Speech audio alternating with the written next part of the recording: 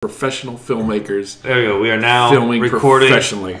We actually used this mic for the first time to talk about the Dahmer tapes. It sounded pretty good. I love this mic. It's named after one of my favorite battle bots. Yeti? Well, it's not named after, but it's got the same name. Same name? Yeah, so that makes me... Is it Steve? Steve the Bot. That's right. Steve. No, those bots have great names. Tombstone, Yeti, what were some other ones? There was a ridiculous battle bot that was shaped like a hamburger, so it was called Battle Royale with Cheese. Oh, dude, that's where I'm. My 401k is going on that one. It's like, look, this is all the money I have. I cashed in for my Cadillac. I wouldn't do that because that bot went like 0-6 in the fight. He was just waiting. He was waiting for the. He was just laying low. He's like, yeah, trust me. They should enter the Wraith in the battle bots. Yeah, they should do a mini. That's very unfair. Mini Wraith. No, because then the whole crowd will be unfazed. Like everyone else in the community, they'll just be like, "Oh, and wow." also too, like every time he gets taken out, they'll be like, "Okay, well, we're down to 3. Now 2. Now 2. Now we're back to 3. That's right. It'll screw up the stats for sure. It's like, so well, what is he? What is he at? It's like, I don't know. All I know is he's fucking unstoppable.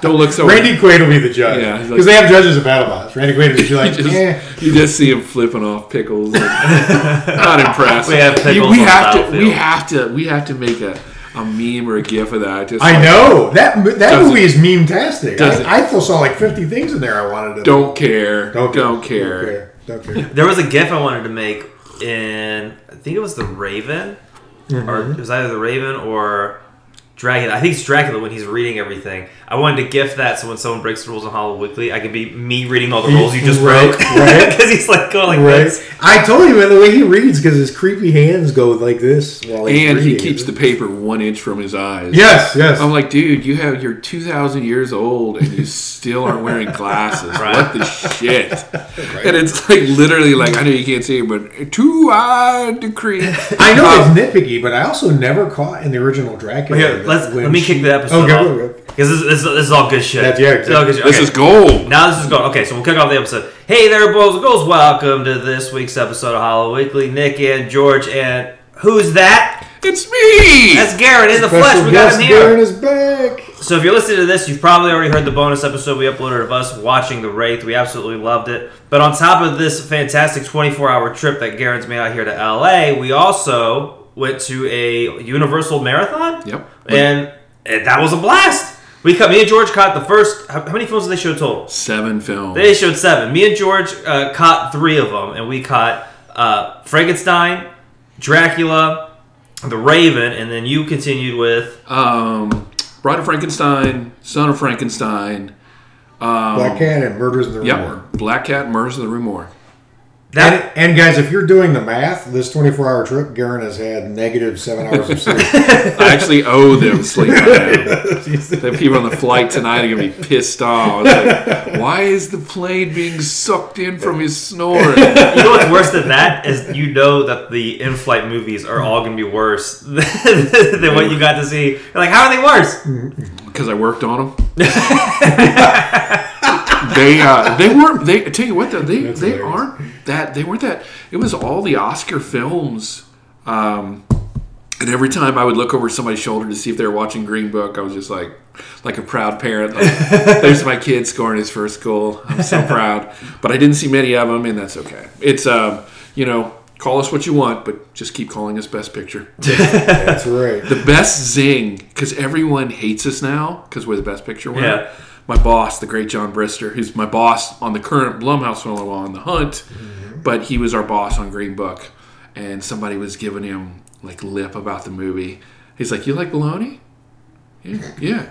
You know what? My bologna has a first name. It's Oscar. And I'm like, and John, if you know him, is so well spoken and so elegant, and so the only thing he was missing was backing up, going pew pew pew. But he told me that, and I'm like, dude.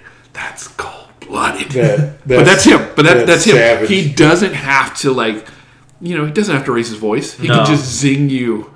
And I was like, God. The quiet ones are the most devastating. Well, not just that. It's like, if you're in this business long enough, hopefully you'll do it right. And your boss has just become your friends. Yep. And John he's a friend. That's awesome. So we went to the Egyptian theater, and we saw all these films. in 35 millimeter. Yes. Glorious 35 And you're an expert on prints and like how, because you run programmings for theaters and those were I've never seen prints cleaner than that. And everybody be like, "Well, you probably didn't have a sharp eye because they were Blu-rays." I'm like, "No, dude, Blu-rays don't run out. Blu-rays don't have the little tracking marks at the end. Right. Blu-rays don't have, and plus two, honestly, anytime somebody gives you like shit about stuff like that, just go upstairs. You'll hear, if you have a sharp enough ear, you'll hear the bell for the ring. And plus two, man, when film, you want to sleep well, just listen to that projector hum. Yeah, true. There's nothing. There was better. A few guys who did, in fact, hear it during some of the films because we sit. The guy behind us, that dude was knocked out midway through the rave, and he's here. That dude was like, I think he's still there. He's still sleeping. No one's looking at him. There was only about probably only about 30 or 40 people left for Sun. Yeah. But it was a good crowd. Still 40 people at the end. Yeah. For most of it. No, when you guys got there, and I'm so glad you guys came. When you got there, that thing was like almost max capacity. Yep. And everybody, it's what I love about seeing movies here. Everyone knows when to clap. Everyone knows when to cheer. Yep. Everyone knows. We were talking because you were about to leave when Frankenstein made his big entrance, and then was that you? Okay, yeah, we saw you silhouette. I knew you well enough to know, like, oh, he'll stay. He knows. And so that was like the first big clap of the night, and that sets the energy, man. It does. It really does. And that's the great thing about coming here, too, is like, you still have to tell people. You don't. It's like, they know. Yeah. They know when to cheer the director. They know when to cheer the moment. The biggest ovation of the night, of course, is that 3-shot of The Bride of Frankenstein. Yeah. And then it goes to the master, and everyone with the Friends Walk with score, and everyone's like, because it's such an iconic shot. Yeah. It really, I mean, that and that's the thing, is we were talking about how, like, Charlie Sheen didn't have a lot of actual screen time in The Wraith, but, like... Or interest. But The Bride became an iconic horror character for, like, the least amount of screen time I've ever thought. Ever. She is iconic. Yeah. She's dubbed in every movie, everything. Yeah. And, boy, I'll tell you, she is just... I mean, I've never seen anything quite like her. Right. And honestly, I think one reason why they put those Frankenstein movies later is because that's... Bride is the one I've actually seen the most in 35 mil, but it's the one that I'll just keep coming back for. Because it's iconic. And I think that's one reason why everybody stayed as long as they did, was because they wanted to... That was probably smarter than. And there's lots of little details in that one where in a lot of the other ones, like The Raven is a really fun ride and a fun movie, but it didn't feel like the director was trying to get any kind of high-level messaging going on, like whatever. But James Whale is just a different level. He would be making blockbusters today. Yep. He really would be. He was that generation's Nolan. He was that generation's... Spielberg, yep. Yeah, he just didn't... He was, like, in control. Like, when you watch his pictures, you're like, that's a dude that's in control of everything. Yeah. And you guys notice this, and I know your audience has noticed it, too. Because there was no Panavision, there was no CinemaScope, there was no nothing. The screen, the poster, the picture is pretty much just, as we refer to, as the, 16.9, the postage stamp. Yep. But those sets... They're not built wide. They're built tall. Yeah. And you got your money's worth on those. They were gorgeous. Yeah. And he was involved with everything. And that's amazing that still holds up. Let me tell you something that popped into my head while I was watching it that blew my mind. I recently saw a re-release of Jurassic Park in the theaters, right? And the audiences just dissolve into laughter when you get to the scene where they're trying to get the computers and reboot the park, and the computers look ludicrous because tech ages so fast now. So fast. Like, if we look at the big computers they were using in Jurassic Park are ridiculous now, right? But they fired up the lab, the Frankenstein's lab, with the gears and the wheels and the sparks or whatever, and the audience was just not a laugh to be heard because it still looks good.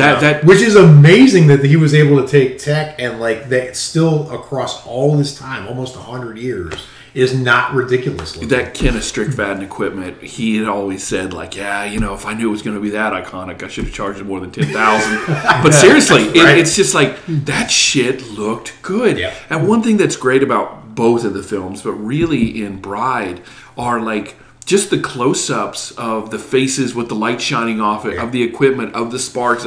Man, that's just an editor that's just like, boom, boom, boom, boom, boom, boom, boom. And again, you're coming and you're working with a true master. Yeah. And I don't think, because he didn't, and I hate to use this term too, he didn't do any, quote, real films. Right. Like, nah, dude, that's a real filmmaker. That's a real filmmaker. So, like I told Garin, I've told this to everyone on the show before, I never actually watched through either Frankenstein or Dracula all the way through. So this was my first time. And I liked Frankenstein more because, like I was telling George, like, he had this formula of, okay, if we're doing a wide shot, we have 2 people here, let's make sure the set looks fucking amazing. And then when we tighten in, you can ham it up and just act your heart out. And that was the formula. And anytime they'd cut back, I was just glamorous with the background. And then when they zoomed in, I was like, give it to me. Go ahead, sell me on this line. Totally. And then they had that line that you really liked. You said James Whale is so slick. When they think that he's cheating, though, there's another woman. It cuts to him. Yeah, so that, because I love that segue, because James Whale was really sly, right? So like, there's a couple good segues. There's a really good segue in Dracula where they're talking and they're like, who could be responsible for all this horrible stuff? And then it goes, Count Dracula is this disembodied voice, but it's because they're introducing him to the It's not because like they accuse him. Right, which is a great segue. But there's a segue in Frankenstein where Baron Frankenstein, who I forgot is one of the greatest characters in cinema. Don't even tell me, like, he's just amazing. But he's coming in and he's convinced that the reason his son is never around is because he's cheating on his fiance, right? So he's like, I don't care what any of you say, there's another woman, and I'm going to find her. And then it cuts to Colin Clive just reclined back in a chair, just smoking a cigarette. Yeah. Like, so obvious, but I never caught it before until you see it in a big screen. And I was really surprised that this line didn't get an applause was when Lugosi's Dracula turns around, he looks at Van Helsing, is like, for a man who's only lived one lifetime, you're very wise. That is literally the best not cliche line, because a lot of them have become cliches, like Children of the Night, listen to them, what music they make, I never drink wine. Yep. But that one's not a cliche, and that is the best line he delivers in that movie. That's slowly dollies in to tell him that. And it's a perfect delivery by Lugosi too. Yeah, totally. I had the opposite. Real quick, I had the opposite reaction, but it was for different reasons. Because I've always liked Frankenstein better than Dracula, just because it's just not like, I don't even think it's almost like not a fair comparison, because I think Todd Browning was struggling with some things filming Dracula, and Carl Freund directed some of Dracula. When you have a movie that's being made like that. Whereas James Whale is like a meticulous perfectionist, so like obviously. And any time you lose your number one, right? Because that was always supposed to be Lon Chaney. Yeah, and Todd Browning wanted Lon Chaney for Dracula. Yeah, and then he died 2 weeks before it started shooting. Exactly. So it's one of those where like, shit. Right. And I mean, those two had done so many movies together that it was the yin to their yang. Totally. Plus, let's be honest, Frankenstein is by miles a better novel, right? So the source material is stronger. Yeah. But I never had that. I love Dracula. It's actually my first horror movie I remember seeing, so I have like a sentimental attachment to it. But I've never felt like it was like the highest level movie. As a matter of fact, there's a lot of people who think Spanish Dracula is a better Dracula, like, right? So, but I was really impressed with how it holds up in this viewing. Like, it was really entertaining. And also, really, too, you got to factor in, you're seeing it on the big screen. Yep. You're seeing how it meant to be shot. Yep. And you're seeing it with an incredible audience. Yes. They were great. They were so great. They added to everything. Right. They always do. I mean, that's why I fly out here for. Yeah. Because seriously, it's like I love seeing movies in Austin. I really like watching movies in New Orleans at certain theaters. Sure. I really like going to the Nashville to the Belcourt, but man, there's nothing that tops this. Yes. But so back to, because I want to hear about Nick's first reactions to Frankenstein and Dracula, but starting with Frankenstein because it's the first one we saw. But the reason I even said that is because when you look at Frankenstein, the thing that really stood out to me on this viewing was Colin Clive's performance. It is so strong. He is, and we were talking about it, and you probably know this too. He was supposed to be the Invisible Man, and then tragedy strikes. But he was really a tortured soul. Yeah, like you had to get him, and the actor who plays him in Gods and Monsters really nailed like. But James Whale, he coddled him. He's like, look, no, you're my guy. Yep. And we talk. He reminds me of Dana Andrews a little bit, like kind of a ruined-ish actor who, like, I can see that. And while Todd Browning lost his number one, James Whale never lost his. Right. True. And so he's already kind of working on house money. He's like, well, unlike you, I have my guy. and I found this guy in I found this guy in the commissary, and I think he's going to be great. And that's how I found Karloff. He has that unique face, and I was talking to the gentleman in front of us, the guy from Marvel, and we were talking about like the progression of the Karloff character and how we like. Our favorite look was the Son of Frankenstein with the lambskin, but still got the blazer because you know it gets cold at night. But how he had put on, like how his face gets bigger and bigger because he's older. Yeah. You know, he finally hit it when he was 43. Right. And then like, look, dude, I haven't eaten for 31 years. I'm going to do that shit. And his face gets a little fuller and fuller each movie, but it's like, guys, cut him some slack. That's a good point. He's 83 years old. Didn't Karloff have the guacamole recipe that we posted before? It's like Karloff's guacamole. Yes. Totally. And he'd, of course, you know, because he has no dialogue in the original one, so he could pull that bridge out and make his face even look crazier skinny. Totally.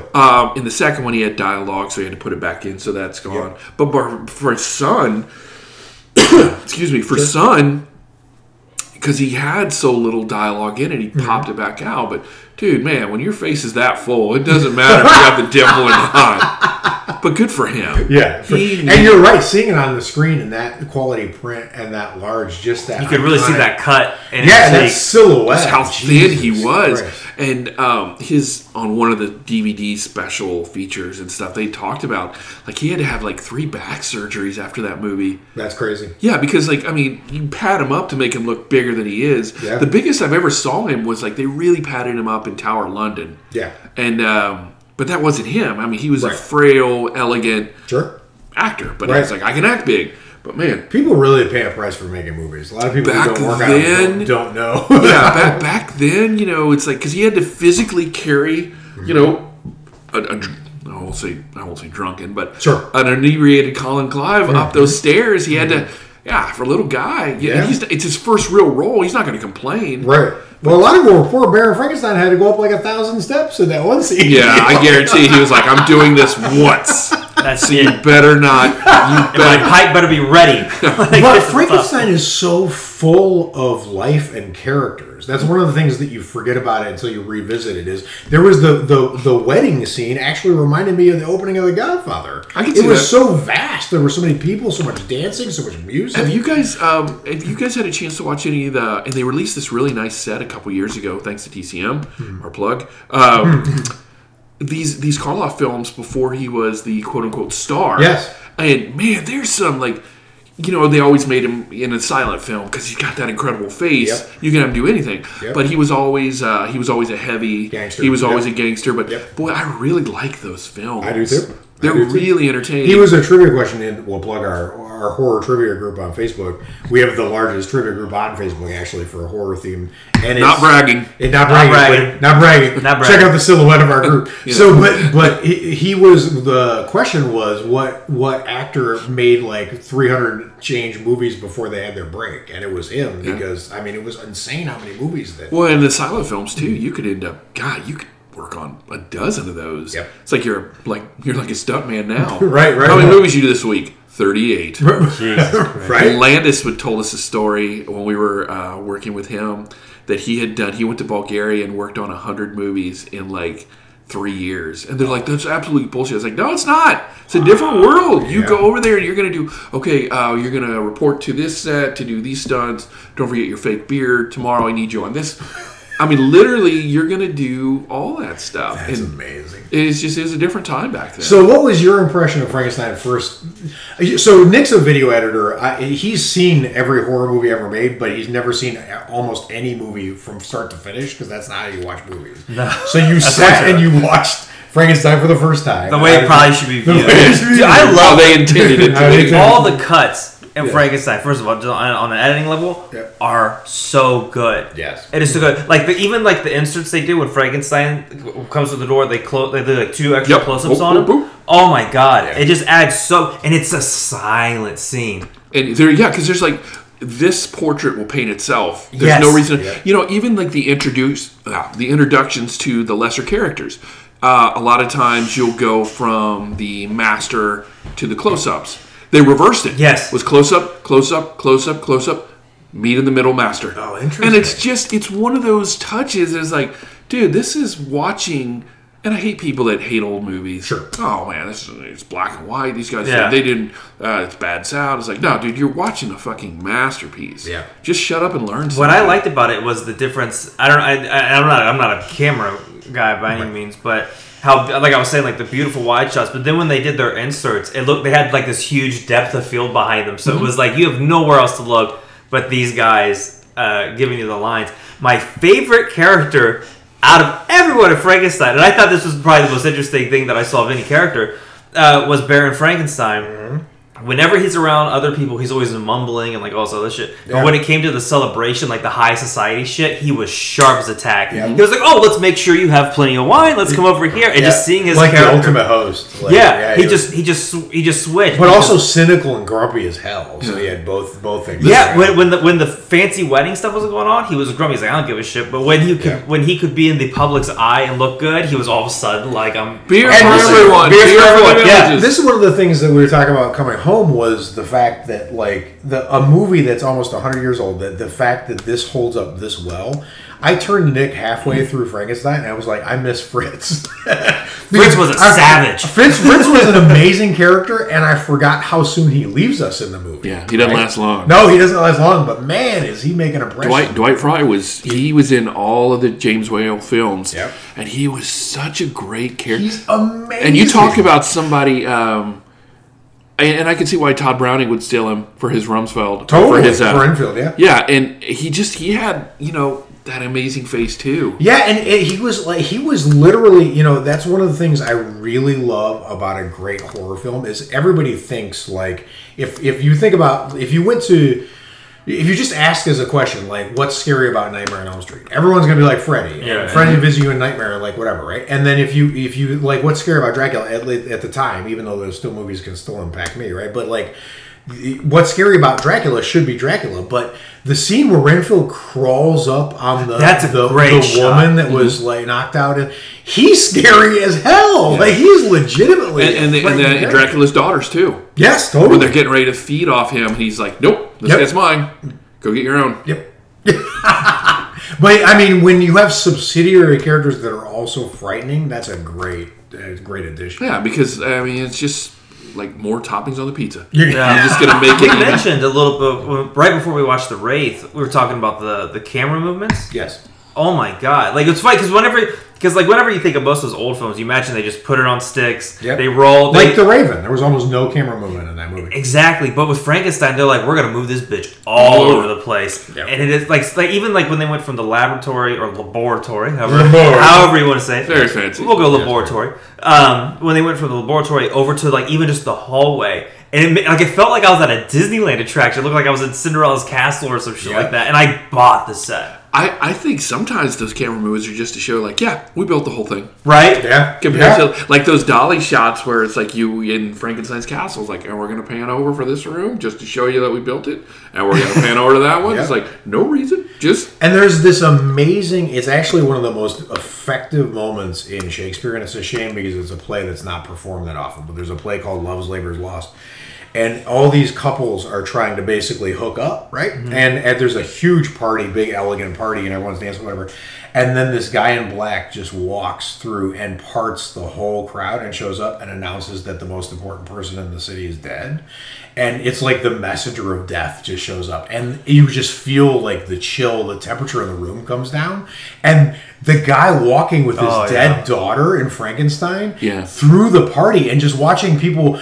And it was even the extras did a great job acting where they were partying and then you just saw them realize. All those extras did so good. Right? Like, that scene is so powerful. I was talking to one of our young ADs about Metropolis. Mm-hmm. And it's easy to get people to, left, right, on the cadence and stuff like that. I get that.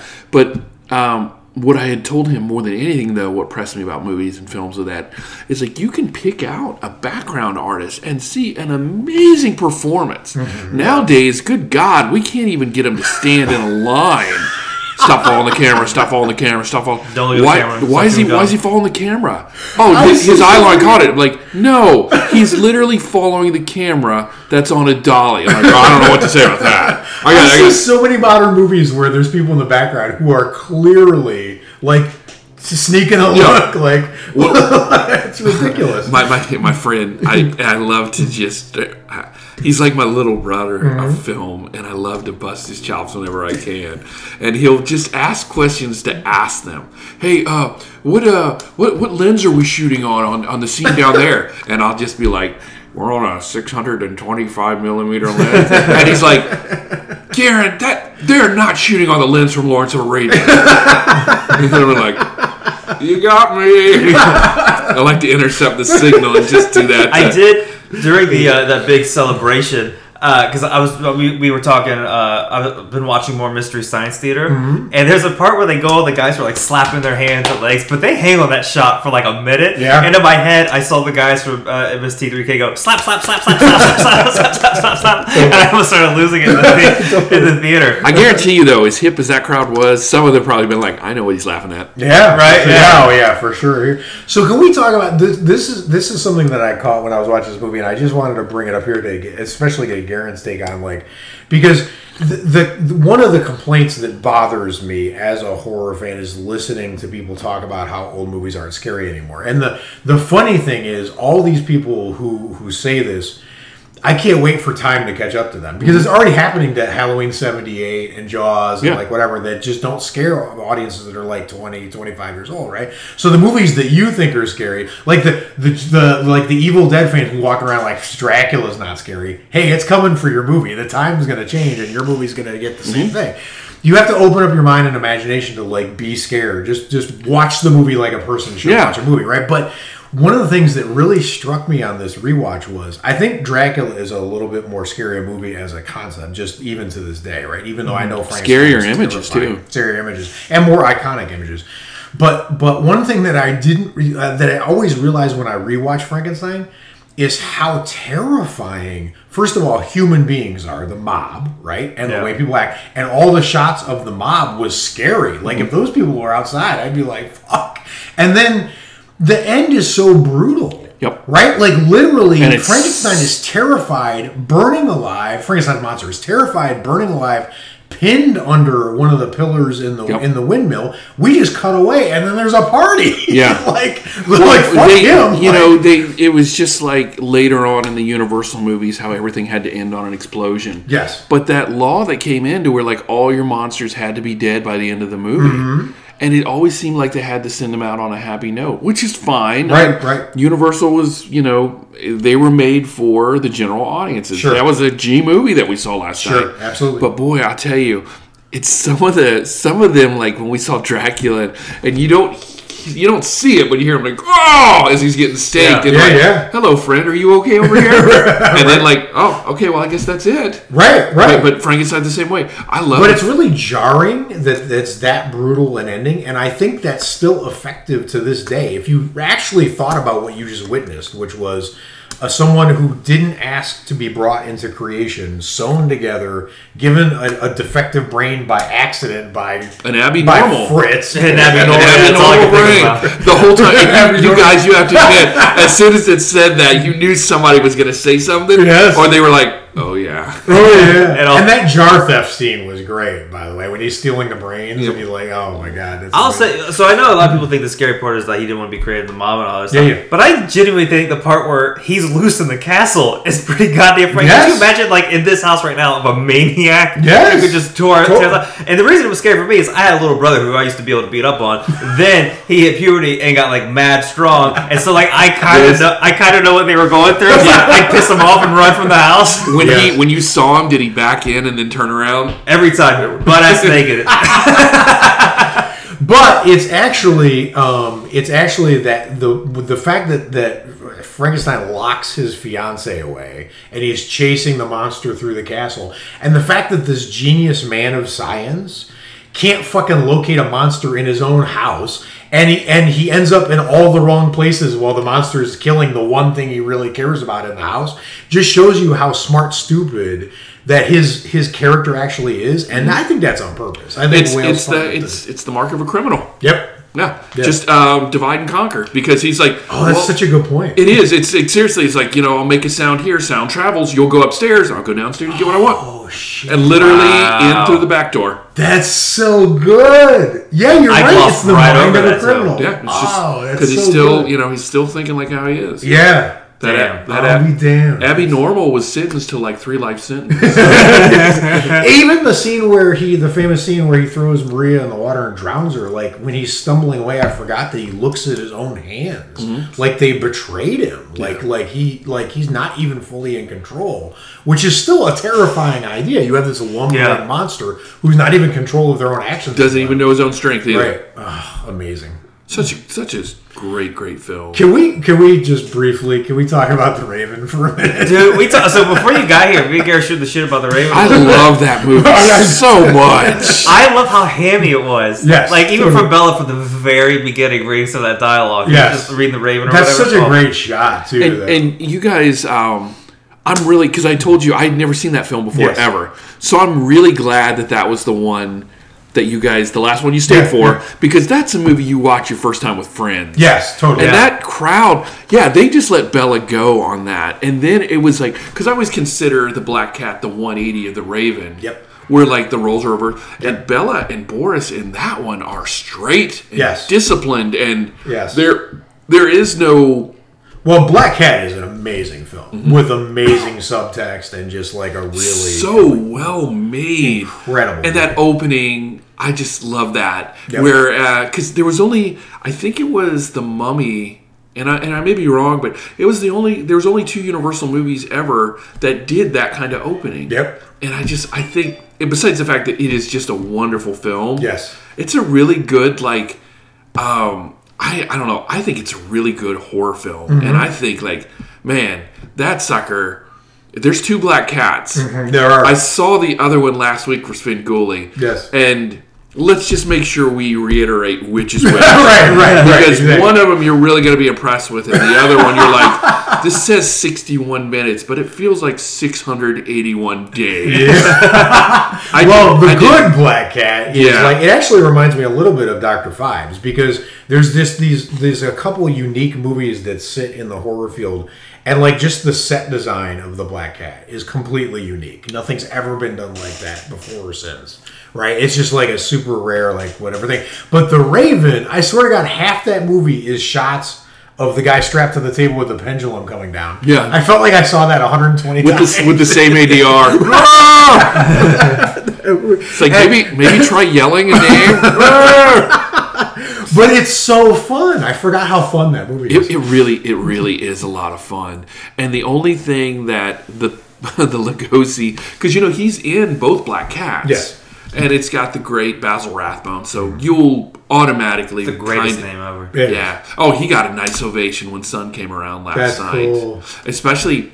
The reveals always get a nice ovation, but the thing they got the biggest one was when he takes the torch and it says "Makers of Man," and I was like, amazing, absolutely amazing. But The Raven, I mean, is not meant to be scary. It's not meant to be whatever. But fun movie. But it had a really interesting this message about how Bela Lugosi is inflicting pain on others to get the pain out of himself. Was kind of interesting. It was an interesting interpretation of Poe, right, in and of itself. So, and I love that they had that going on, and then they had the torture devices. I was a little disappointed they kept talking about, he was like, I recreated all these torture devices. There's basically 2. One is the trash compactor from Star Wars, and the other is the pendulum. So I would have liked to see some more. We may see this one again. We might see this one. The little inquisitive eye from A New Hope popping like. Yep, but I freaking loved the drugged couple that ended on. Oh my God! Slept through the whole movie. They were amazing. They're like, I don't know what you're talking about. I feel pretty good this morning. Something happened last night. And the party scene in Bela Lugosi's mansion, where they had the cool horse track thing that I would put in my house to this day. That was pretty cool. I would have that. It was just a blast. That movie is like because there's the fun horror movies where you're like, oh, you know what, I just want to watch Tucker and Dale or something, and then there's the scary horror movies. The Raven is the fun category of movie. It was really enjoyable. Yeah. And I even liked Karloff's makeup, where he just droops the eye down to his cheek. Because I'd seen that, because that was my first time watching The Raven, and I'd always seen that image of him. And when you see it, the eye looks painted on. Yeah, totally. But in the movie, doesn't bother you. You're like, that's his face. Yep. That's his face. He's gonna live with it. You gotta do these chores. Deal with it. Deal with it. And how much did Lugosi like torturing Karloff? I feel like that's real. And as their careers arced, it was, I think the last movie they did together was The Body Snatchers, and Bela was in a bad place at that time. Yes. And it was Boris that was there to comfort him and to help him get through that role. Yeah. So I think all that stuff's kind of blown out about like how much they didn't. Sure. But, I think the one thing that helped also hurt his career, because after he turned down Frankenstein, which he was right to do because it was a different script, Yep. Man, when you take every role offered to you, Yep. That great Bruce Willis thing is like, do you ever, read the scripts? Right? It's the truth. But, Right. sometimes too much exposure is just as a bad thing as not enough. That's very true. Well, you're right. And I think that was, when you look at kind of, they made such a great pairing that you just cherish any time they got to do it. Yeah. Because, oh my God, it was so good together. And people, unlike any profession, people get, it's like, man, he really like, Lugosi's character of Igor in Son just dominates that film. Totally. And people remember that. And then that's like when they did, at the time it was called Friday the 13th, but now it's called Black Friday. When they did their next movie together, it was like Bela was like literally pushed to the side on that one. Yeah, wow. Because actors can get bitter and petty too. Yeah. It's like, dude, sure. I don't remember you. You showed me. It's like, but man, I love the fact that Igor was only supposed to be in the movie for a little bit. Yeah. But he was just killing it. And they were just like, we got it. This guy, he's got to be in the movie more. Right. So he ended up being in almost the damn near film. And for the next one, too, Ghost of Frankenstein, because Karloff had left. And that was when Lon Chaney was playing him. Lugosi is the star. And, of course, the big reveal at the end. Right. And a lot of people forget, too, when they do the hand mimic for Frankenstein, it was Lugosi's Frankenstein that did that. Yeah. It wasn't the Karloff one. It wasn't the Lon Chaney one. It was the Lugosi one. And that's another thing even the details on a big screen you catch. Like, I've seen Frankenstein. I must have seen Frankenstein 20 times at this point. But I've never caught just how, just the scar on his wrist and where he's put together. Like, that was really good. Well, on Bride, too, and that's the thing. It's like, if you guys... For that, like, you see, like, the singed hair and everything like that. And as the movie goes on, he's starting to regenerate. Man, and it's not like movies are shot in order. Right. So, that was spot on. Yeah. Just that kind of detail. But you're right, man. He's pretty slimy and he's pretty... Well, what's funny is because it was black and white, but I could have sworn... Like, a handful of scenes, my eyes were fucking with me. Like, I could have... I swear to God, a few of the frames, I'm like, Frankenstein looks bluish. Like, I started to project colors onto the screen. Yep. And I don't know if it was a 35 millimeter, but it was like this, like... It was like an acid trip or some shit like that. But it was great. I was like, I'm having an acid trip, but I'm watching Frankenstein. Like, how great is this? The guy and his son that was sitting in front of us, his son was starting to get really tired. I was like, well, dude, remember... A, it's 7 movies, and B, it's 7 black and white movies. Right. Your eye gets really comfortable. Sure. Yeah. And it starts to really... You start to almost focus harder. Yeah. Because the color is taken out, and you're just like... That happened to me during The Raven. It's true. I was like, whoa, this is good. Because you got like a little, relaxed. Like a hypnosis or something like that. Yeah, it's calming. The theater, the Prytania, where we do the programming for the classic series... I always joke, but there's nothing better than waking up on Sunday morning to a beautiful black and white film. Agreed. Once in a while, we'll throw people off with this new color thing. It's like, I don't know how this one's going to stick around. I'll never forget when we programmed our first AIP movie, and me and Eric, my boss and my friend, were like, man, Mr. Renee is rolling in his grave. Like, what have you morons done to my series? Really? Right? Beach Blanket Bingo in the classic series. Were all the films in like the 4x3 square format? Yeah. Gotcha. Yep, they didn't have to adjust the curtains at all.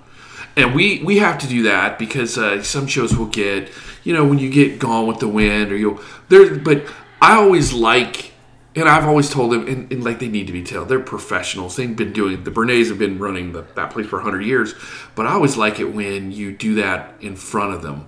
So they'll be like, they're making that asserted effort to make sure that we know that Lawrence of Arabia, Ben-Hur, is going to look the best it can look. Mm-hmm. Whether you're enclosing it or you're opening it up, you're going to see this film how it's meant to be seen. So, question: If the listeners they want to do a Universal marathon and it's not these movies, like what 4 or 5 movies would you put together that are for essentials? Yeah, well, for whatever, for like you think go together really well, complement each other. Oh man, you could just show them every Invisible Frankenstein Man, one.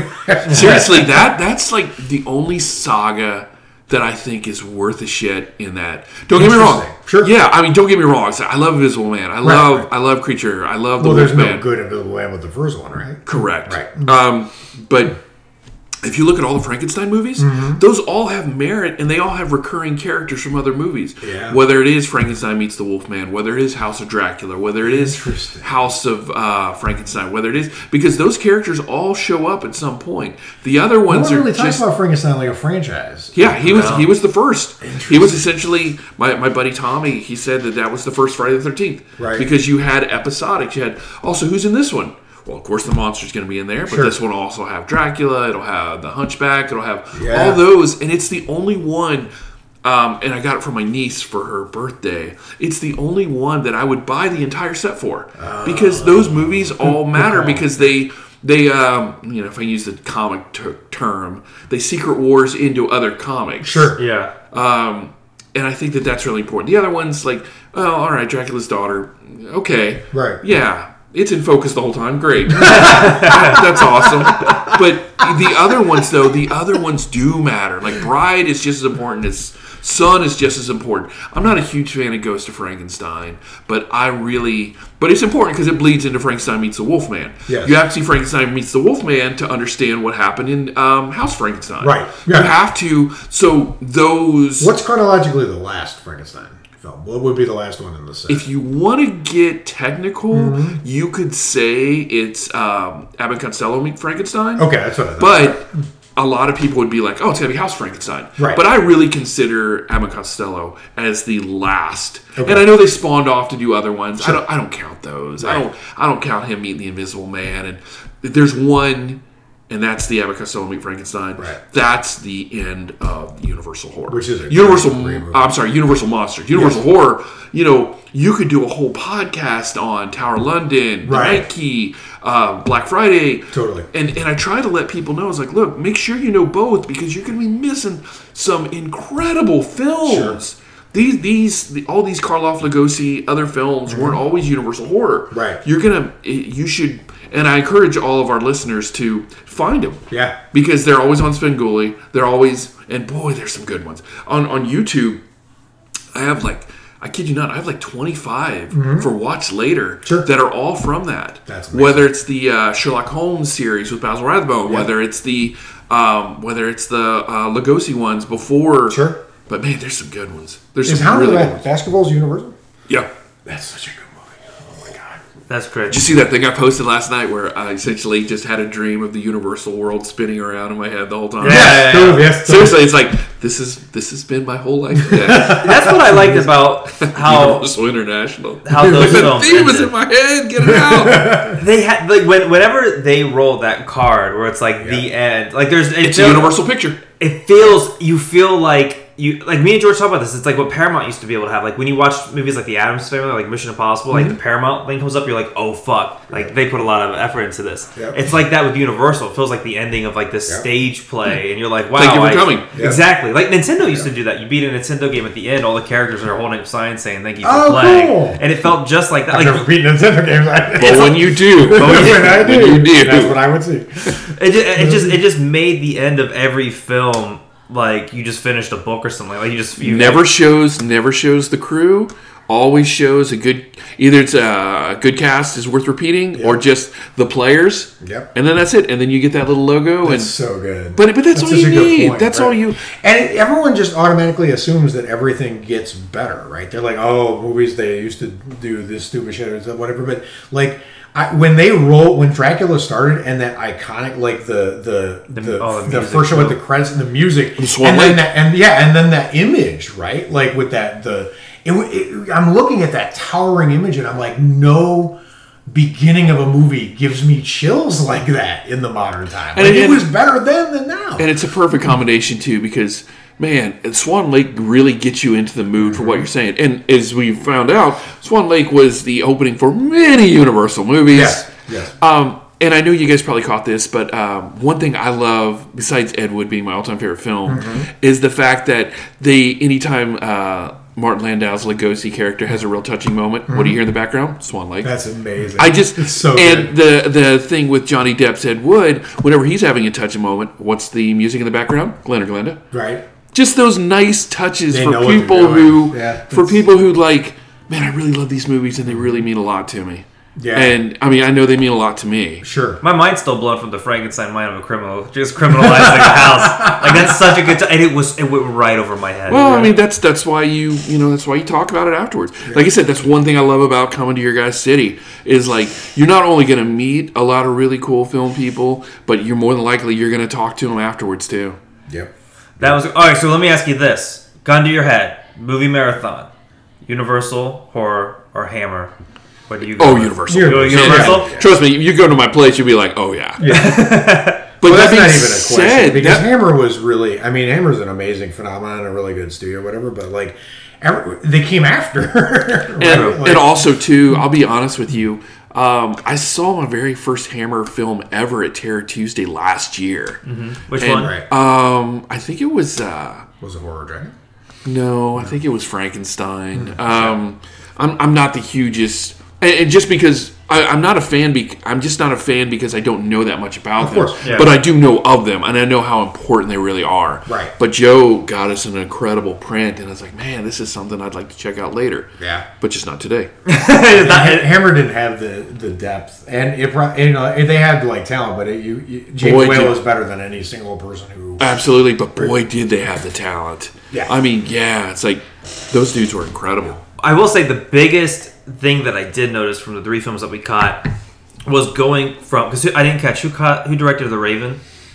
It was a name I didn't recognize, but going from James Whale not James Whale. That was the biggest thing you could tell. Like, but then back to Dracula, you're still in good hands. I mean, Tom Rennick's an amazing director. So. Yeah. So however they programmed that like a roller coaster. Like, okay, here's the big hill. Now we're down here with the Raven. We're back up with Dracula. Exactly. I thought it was fantastic. Well, and like we were saying, because the Raven was meant to be fun and hammy, it's a whole different that you get a different director to do that. You can't ask James Whale to do that. Yeah, and if you ask him to get that kind of humor, you get like what you got in Bride of Frankenstein, camp. Right. But there's goofiness, and then there's camp, and then but boy, those characters in Bride of Frankenstein are so memorable. Yes. Every one of them. Every single one. And of course, the picture I posted, my guy Lionel Atwell, only saw him once the whole night, and I was damn it, the world needs more Lionel Atwell. Right. But I felt vindicated in mentioning all those other Universal movies because you're going to get your fill of Lionel Atwell in those. Yes. So don't worry, folks. If you missed him on those 5 films, you'll make up for more. I'm excited. I want to marathon those heading into October and then do another episode. So. Yeah, you gonna be around in October? Yeah, I'll be around. The guys told me last night. They're like, dude, you gotta come back in October. I'm like, I'll try. It's just Tarantino's theater. You look at that lineup. Yeah. Oh my god! It'll knock your socks. Monster Squad. I've only, of course, living where I live at. You're an observer from far, but I still get my New Bev calendar, even though that I don't live in your state. Sure. I still get them. I brought like 50 of them back. I'm like, don't mind me, just gonna take a few of these back home. But Phil was cool with it, and it was great because like Phil Blankenship had come. And he'd done a lot of stuff at the Draft House with Zach Carlson. But it was nice to actually sit there and talk to him and like, hey, bro, you're everything that's right with the movies. Thank you so much. And he liked my Stunts Unlimited stuff. And I'll try and when I come back in, I'll bring you guys some swag back too. Sweet. But he was, it was great. And he was a pure gentleman. And it was nice, like, because you meet all these horror friends. Yeah. And it's nice to finally actually, shake hands and be like, hey, brother, For sure.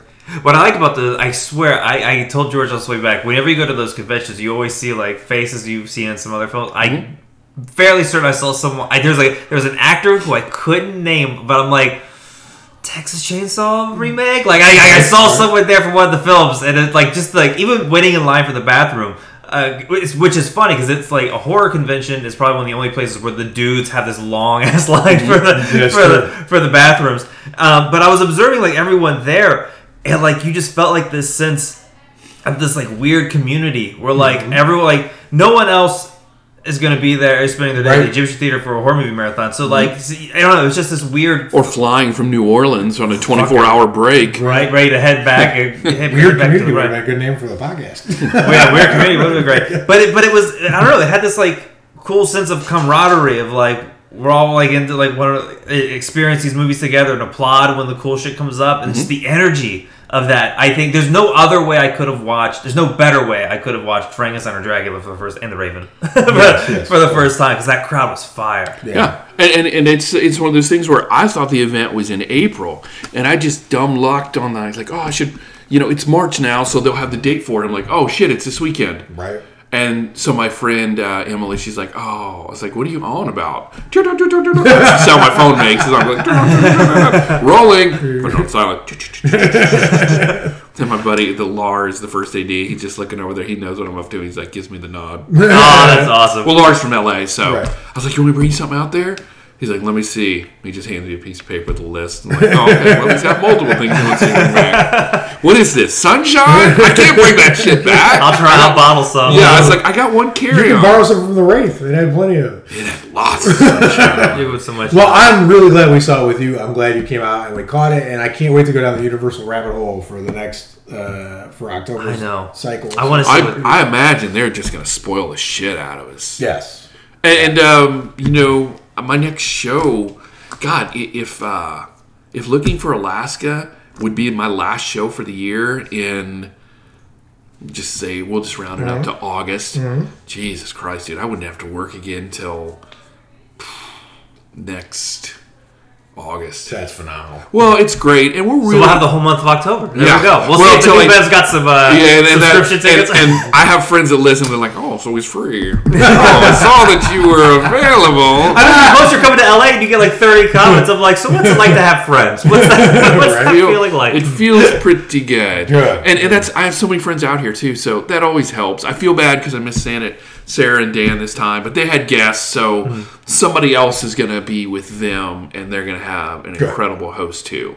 But sometimes, man, it's like, so you fly down here for business or pleasure? I was like, my business is my pleasure. And it's the truth, because I love your guys' city so much, and they always tell me, they're like, look, then just keep coming for one-nighters, then just keep coming for your 4-day trips, and never lose that wonder of our city. It will always be special. That's a good point. It is. It is like, never take off your tourist goggles. Yeah, that's a really like, well, they're prescriptions, so they're going to stay on. That's a really good way. And every time you come out, people always host you too, so you get like the host advantage. Where like, I'm only in for 4 days, but hey, if you're busy, no sweat. No sweat. They're like, well, we got to catch him. He's only got 4 days. He's only got 4 days. Well, this was awesome. I'm glad we got to record an episode live in person. Yeah, this was fantastic. First of many more. First of many more. Oh, we're gonna have we got to plan something cool for October. He's gonna be off in July. In July, I know. We got a lot of He's going to be off for like 8 years. Unless anyone listening calls him and they're like, so, you deliberately turned our shark movie down. Good luck getting an Oscar this year. All right, boys and girls. Well, this was fun. Stay scary. Watch a bunch of horror movies. Universal movies. Watch a bunch of. It's a Universal picture. That's a wrap. Talk to you guys later. Bye.